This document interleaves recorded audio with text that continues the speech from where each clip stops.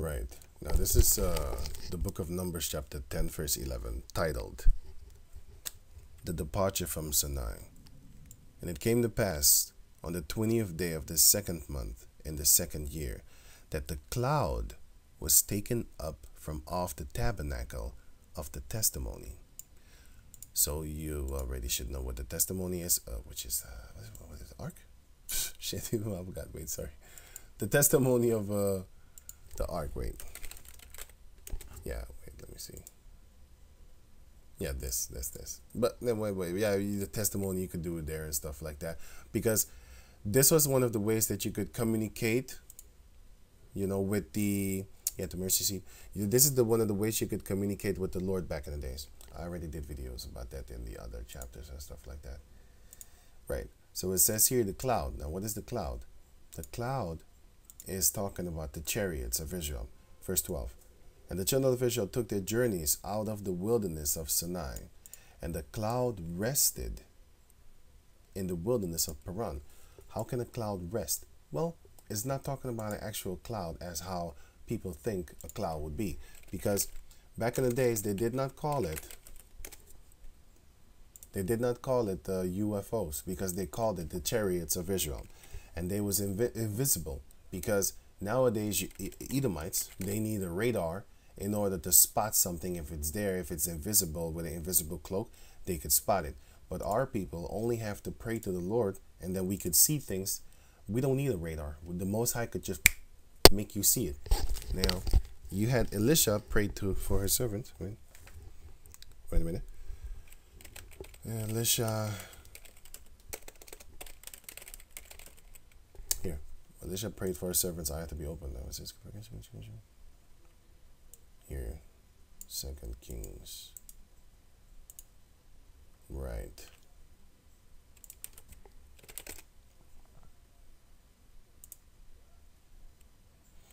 Second Kings chapter 6 verse 15. Was it 6 or 15? Yeah, it was 6 and 15. Good. Okay.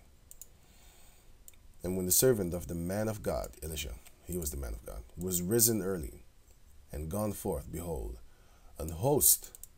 Now a host is an army. That's why the Lord is the Lord of hosts. He's the Lord of armies. And what is his armies? His angels.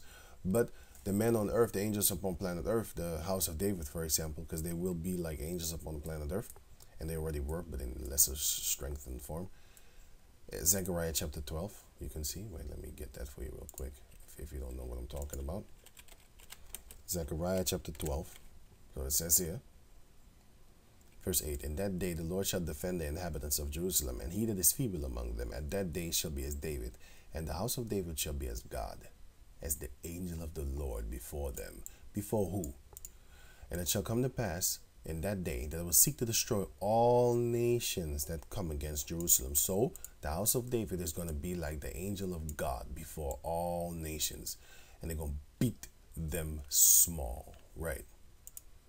So the word host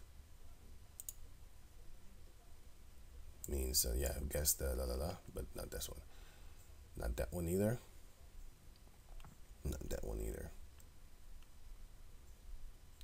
Army, here it is. Army. The Lord of hosts. Army. Biblical meaning. Bible definition. It means army. Army of angels. Here. Heavenly host, or Lord of hosts. Tazaba Awath. Tazaba Awath. Yeah, Tazaba Awath. Tazaba. Oh, sorry, Tazaba Awath. Yeah, but yeah, Tazabawath, yeah. It's Tazabawath. Now it says here, if it refers to the army, Luke chapter 2, verse 13, of angels, mentioned both in the Hebrew and Christian Bibles, as well as other Jewish and Christian texts. But the word means the Lord of armies. That's what he is. Armies. Host. And the host, an army, compassed, they circled them, the city both with horses and chariots. And by the way, in those days, it was actually these type of chariots of war. For example, these type of ancient time, these horses and chariots back in the days. That's how they used to go to war back in the days. And his servant said unto him, unto the man of God, Alas, my master, how shall we do? And back in those days, yeah, you know, people were referred to as masters and stuff like that, but not in a disrespectful way towards the Heavenly Father, because this is a man of God, right? And he answered, Fear not, for they that be with us are more than they that be with them. And Elisha prayed, which was that man of God, and said, Yahweh, I pray thee, open his eyes that he may see. And Yahweh opened the eyes of the young man, and he saw, and behold, the mountain was full of horses and chariots of fire round about Elisha. So there were horses and chariots of fire. What is a chariot of fire? A chariot of fire is this thing. You had this, what do you call that thing?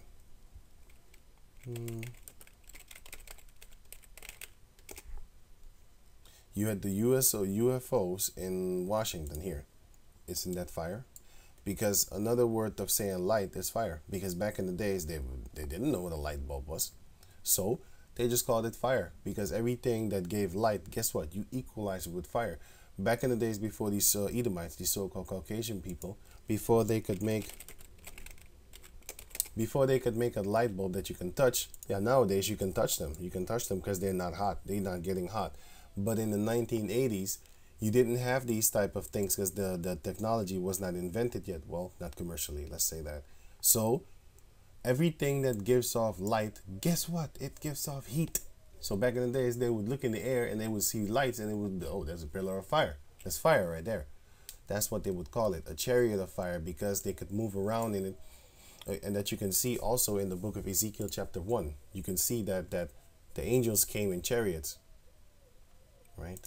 So the people of the Heavenly Father, they don't need a radar like Esau does in his military and stuff like that. They don't need that. What they only need is praying to the Heavenly Father, and then you can see stuff, you know, in the spiritual realm with the spiritual eyes, because it says here,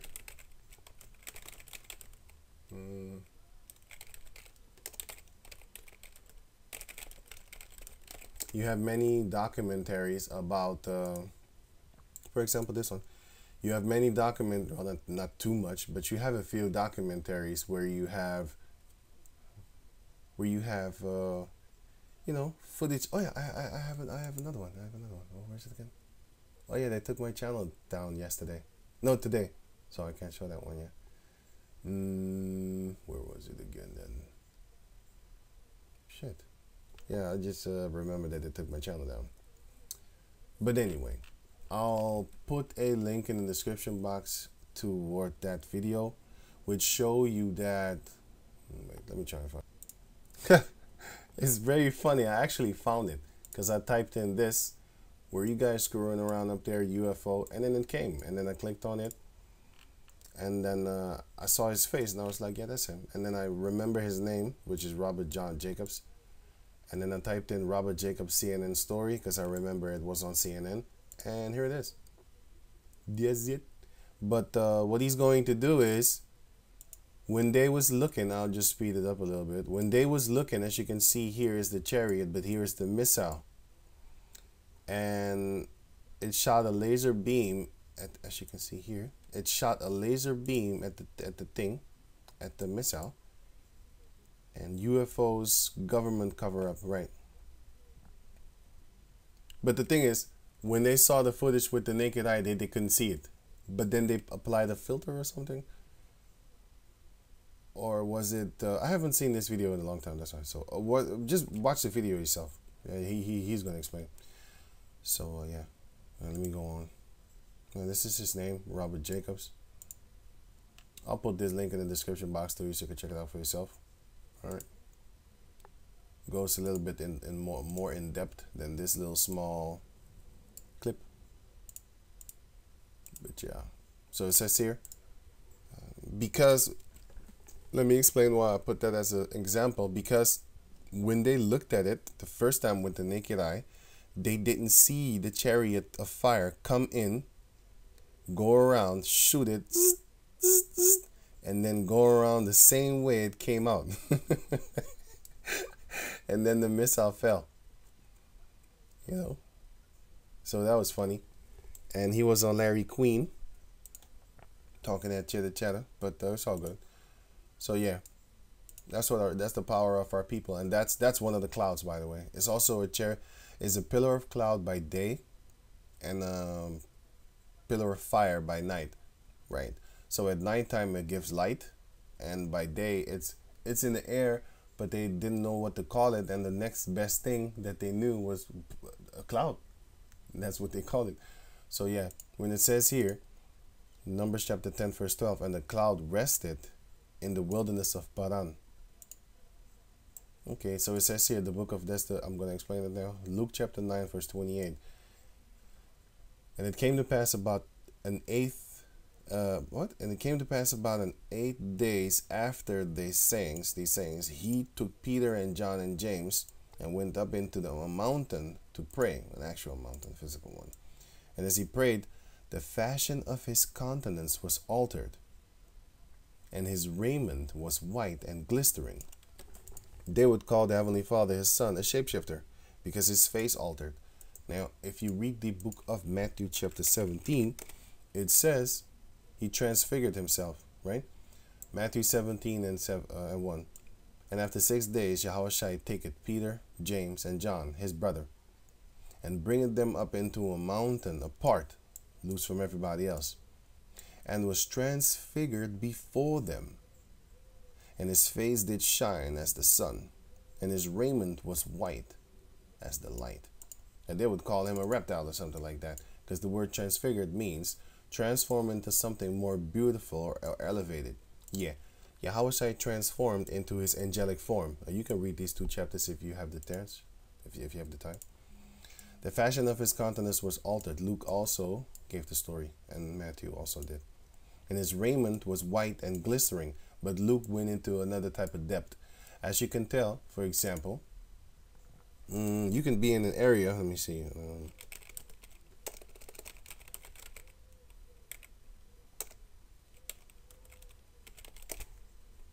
you can be in a Walmart, for example. Just wait, let me see. Inside. I don't know, just we'll give an example. Let me see. Let's just do this. Let's say you have 2 photographers. One photographer here and one photographer here. And he has a camera, not just the photo machine thing, you know. He's filming here and stuff like that, and the other one is filming this direction. They're both in the same place, but they will have 2 different stories to tell, especially through the lens of the camera. And if they decide not to actually pan toward their sides, the opposite their sides, you know, they just aim here in this direction, and the other one just aims there to get the full scope, you know, here and hit him there. If they didn't tell you that they was in the same place, or if you didn't know these buildings, you would not know that they were in the same place. And the point of this story is to tell you that, look, he would see different things of the same area. He might, you know, notice a few things of there too, because of course these people that walk over here toward this side, they would be on his camera too. And then if you put the two together, you'd be like, hey, I saw this group of people on his camera, and I saw the group of people on that camera. But on this guy's camera, you can see their faces. And if you only see this, then you wouldn't see their faces unless they turn around and look, you know. But the point is that they're in the same area, but they have 2 different stories. That's the point. Right. So now you have Luke that's going a little bit different and deeper in than Matthew. So it says here, verse 30, Luke 9 and 30, and behold, there talked with him 2 men, which were Moses and Elias, which was Elijah, who appeared, because you can see it here, Elijah, it's not Elias, it's Elijah.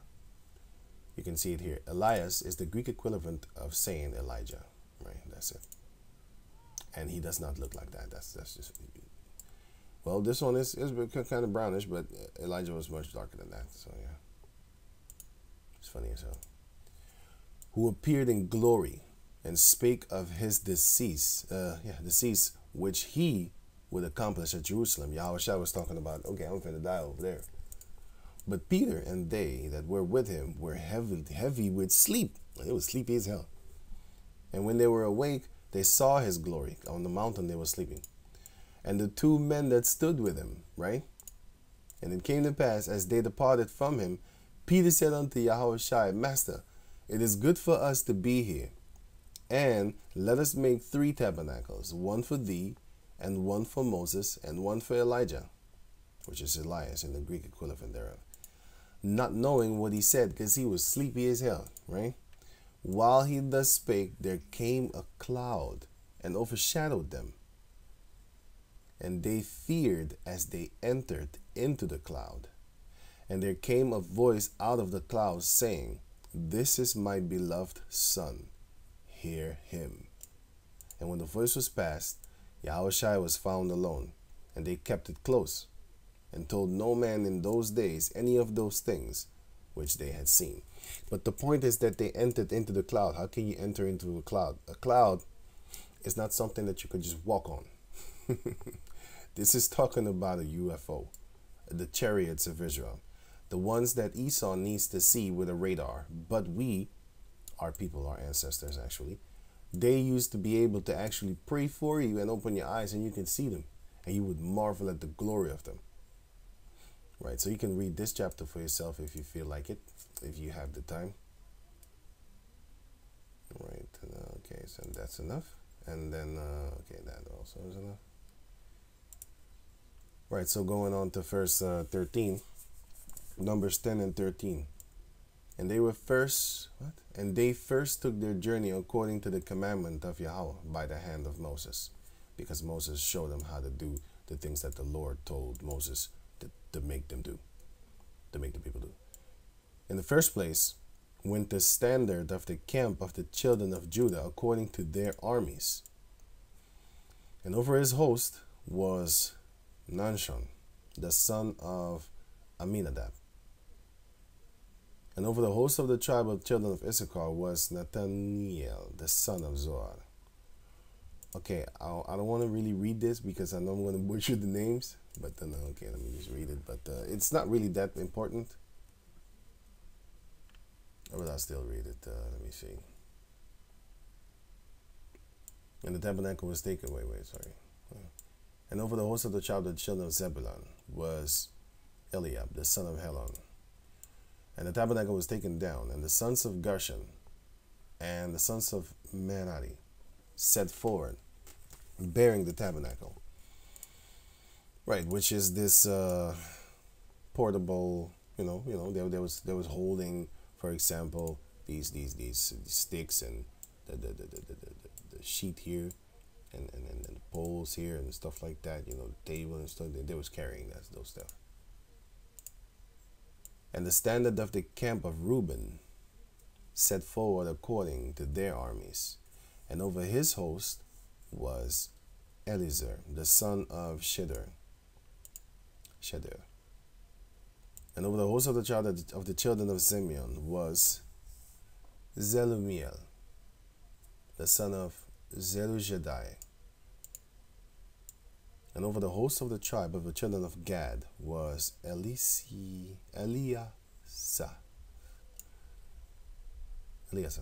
the son of Duel.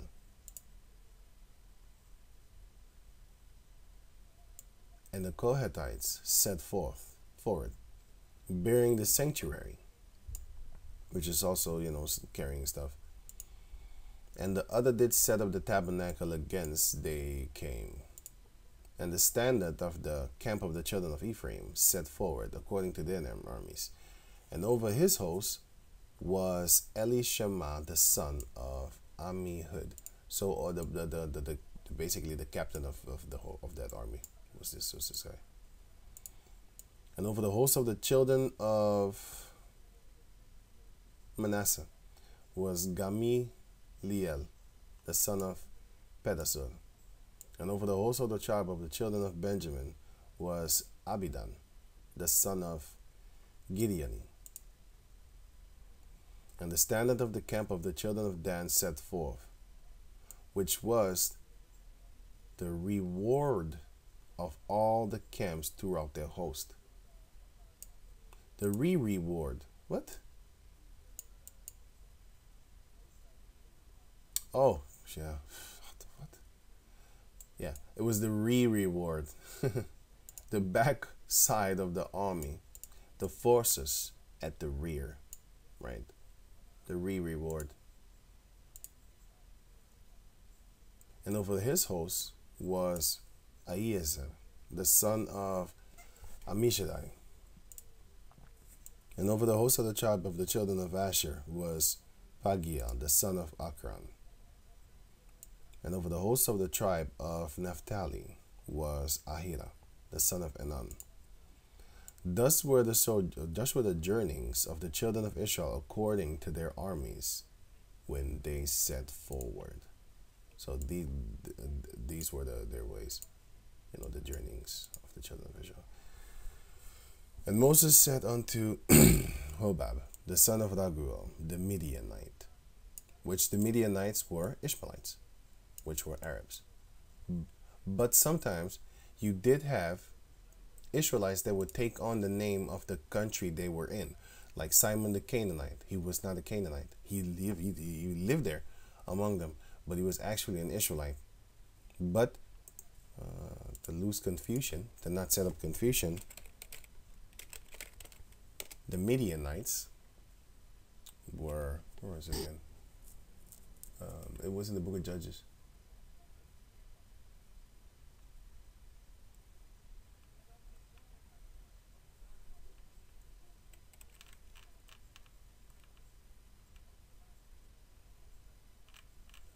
Again.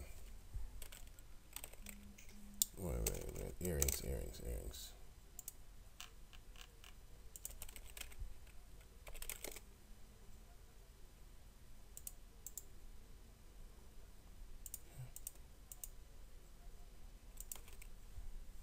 Did I spell earrings wrong? It was Joshua. Joshua 8 and 24. And Gideon said unto them, I would desire a request of you, that ye should give me every man the earrings of his prey. For they had golden earrings, because they were Ishmaelites. Right. Now you might ask yourself, where does it say it then? It says it right here. And sorry. I was just reading, what did I just read?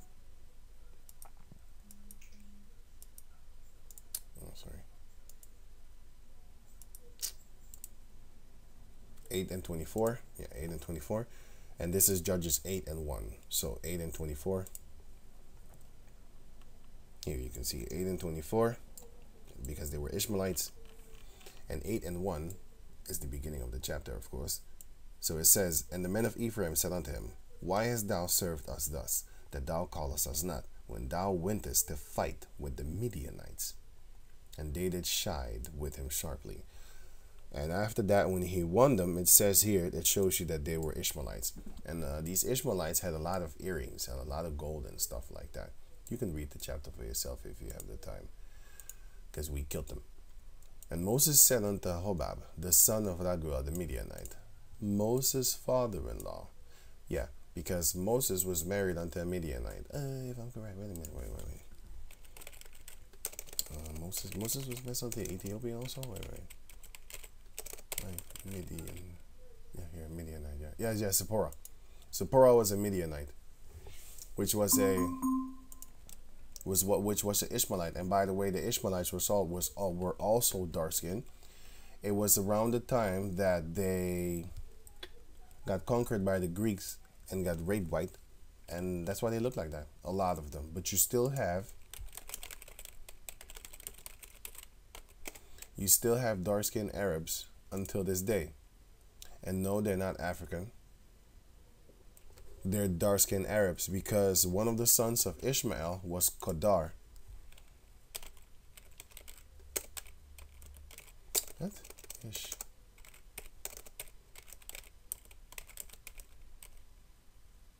Kedar. Where is it again? Kedar. right here. Genesis 25:13, and these are the names of the sons of Ishmael by their names according to their generations. The firstborn of Ishmael, Nebajoth, and Kedar, and Abiel.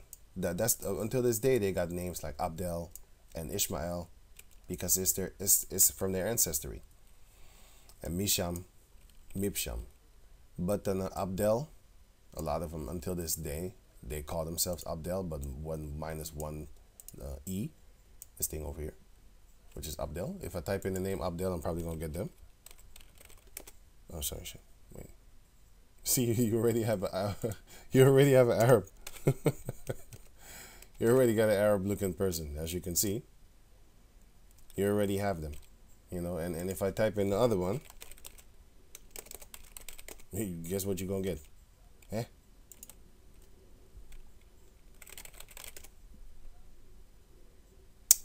Ugh.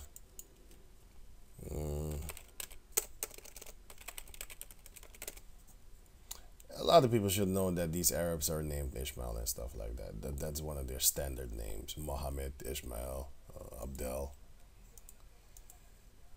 You know, and yeah, there's Adbel, but yeah, you also have Abdel. Okay, so yeah, it's kind of the same.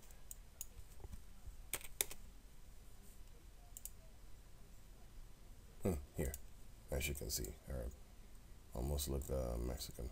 But yeah, these Arabs have these names, as you can see here. Yeah, look at them again. Here, Arab again. And here you have them again. Yeah. Here, and another one. And it goes on and on.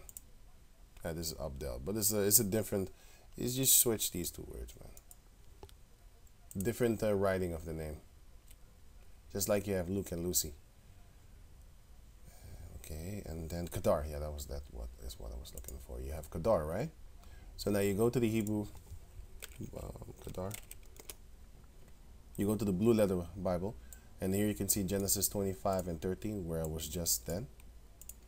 And it says Kedar. And then you click on Hebrew, the Strong's, Hebrew 69:38. And then and it says here Quadar, right? It says dark skin. So it says here dusky, of the skin or tint. Kedar, a son of Ishmael, also collectively Bedouin as his descendants. Kedar means black skin or black skinned man. Why the hell would you call your son a black skinned man? Because the Ishmaelites were dark too. The Midianites, right? Which are Ishmaelites, the sons of Ishmael. So if you have a dark, very, very dark-skinned child and you name him literally black-skinned child, you literally name him that. How dark are you then? You get it? You get it? Yeah. So when it shows that Midian,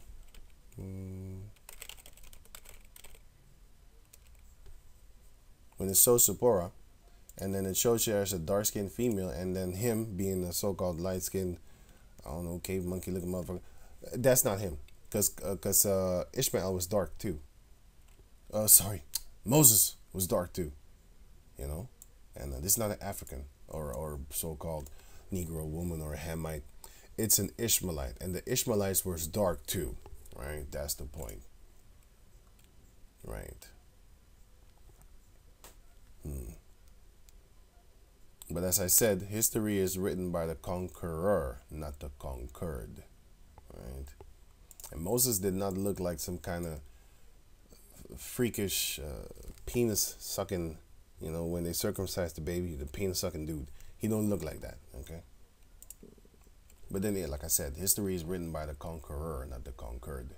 So going on. Verse 29. Numbers 10 and 29. And Moses said unto Hobab, the son of Raguel, the Midianite, Moses' father-in-law, we are journeying unto the place of which the Lord said, I will give it you.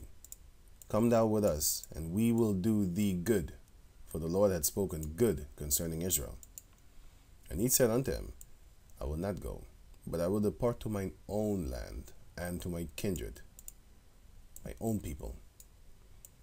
And he said, leave us not, I pray thee, for as much as thou knowest how we are to encamp in the wilderness, and thou mayest be to us instead of eyes. Right. He wanted to have Moses there to look out for him, basically. You be my eyes, and there's stuff like that. And it shall be, if thou go with us, yea, it shall be, that what goodness the Lord shall do unto us, the same will we do unto thee. And they departed from them, because back in the days, they knew that, amen, if you chill around these people, you're going to get blessings, and if you're good with them, you're going to get blessings. But the so-called Caucasian people did not do that to us in slavery. What they did was, they actually knew that we were the holy people, and then they put their feet upon our children's belly, for example. Wait, let me show you. Right, they would put their feet on our children, right, in order to get the sickness out of his body and make the sickness transfer onto the little Jake body. Imagine if those were your children, and seeing the slave master children, watching your children as footstool as they grow.